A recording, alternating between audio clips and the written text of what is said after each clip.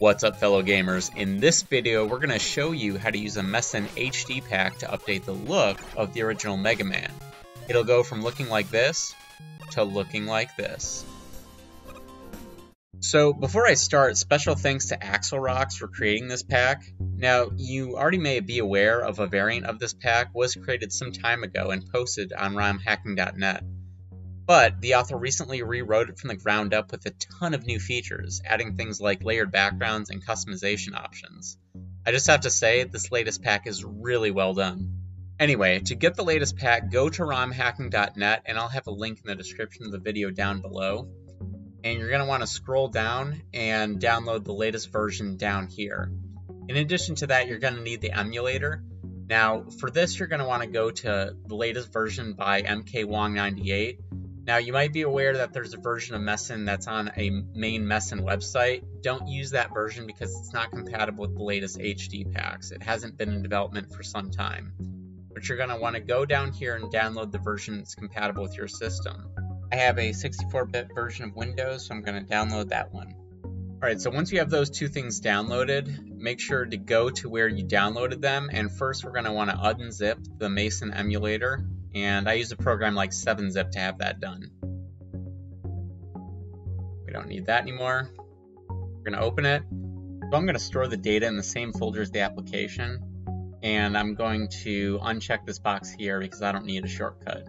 I'm going to hit confirm. Next, you're going to want to create a folder in here. And you're going to want to title it HD Packs.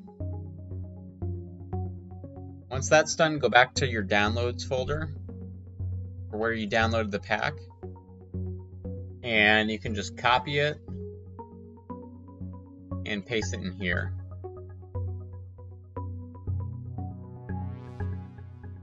Now, keep in mind, this is just a resource pack. You need the actual ROM of the game for this to work. Now, that's one portion I'm not going to be able to help you, so hopefully you have some luck on your end obtaining that. But assuming you have that ROM, in my case I have it in my downloads folder, I'm going to open it up here. What you're going to want to do to make sure the two work with each other is you're going to want to copy the name of the ROM that you have. So I'm going to hit Control-C, and highlight this, which is the pack, and hit Control-V, and make sure the names match exactly. Now what should be inside is a bunch of PNG files and folders, and this should be everything that you need to get the pack to work. Right, now we can test to see if it works. To do that, go back to where you have Mesen installed. We're going to double click here. Go to File, Open.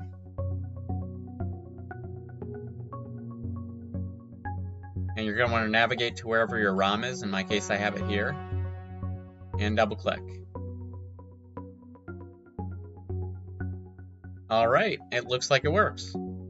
Right, next, to make sure you can actually control this, you're going to want to make sure that you bind your controller to the emulator or bind your keyboard if you're going to use that.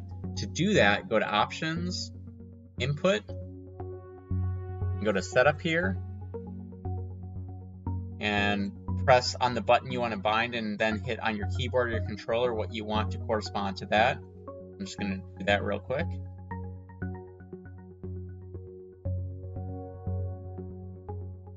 And hit OK. So there's another option I like to select that's not required, but I think it makes it look a little bit better. If you go to Options here in Video, you can check the box here that says Enable Vertical Sync.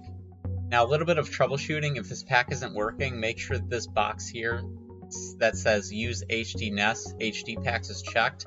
Because if it's not, that could be one reason why your pack isn't working if you're running into issues. So what if you've done all this and the pack still doesn't work? There's something else you can do that actually helps a little bit if you're running into problems. Now, to get started with this, first you're going to want to make sure that you go to where Eagerware Hasher is located. And I'll have a link in the description of the video down below for that as well.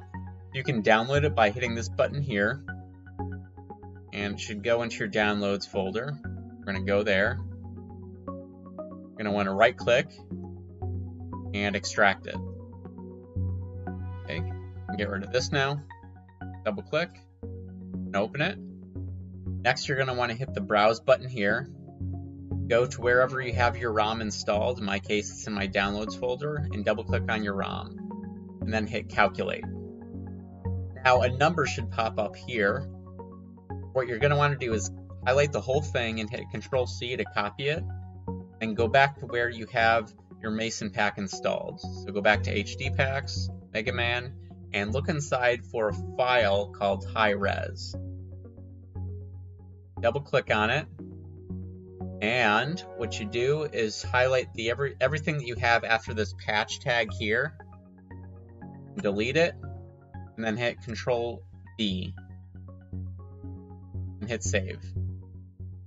So now that we've saved it, you can go to File, Exit, go back to Mesen, and make sure all of the options here that you want are checked. And in my case, I actually want to use integer scaling as well. But then you hit OK, and close this down, and open it back up. Go to File, Open, find your ROM, and it should be working now. Okay, so before I sign off, I just want to mention some small optional features you can try with this pack. The first is overclocking. This is something that increases the performance requirements, but if your PC can handle it, it has the potential to make the game run more smoothly. To do this, you navigate to Options, Emulation, Overclocking, and I had some conversations with the developer, and they mentioned that one of the best settings that they use is 262. They didn't seem to have any problems with that. So you can experiment with some settings, but as far as a starting point, that seems to be a good starting point. Then you hit OK, and that should be it for overclocking. The next feature has to do with sprite flickering. You may notice that a lot of NES games sometimes contain sprites that flicker or flash on the screen. This is actually due to hardware limitations of the NES, but emulation can help overcome this a bit. Things won't be perfect with the setting, but it can often help. To execute this, you go to Options, Video, Advanced, and Remove Sprite Limit, and then hit OK.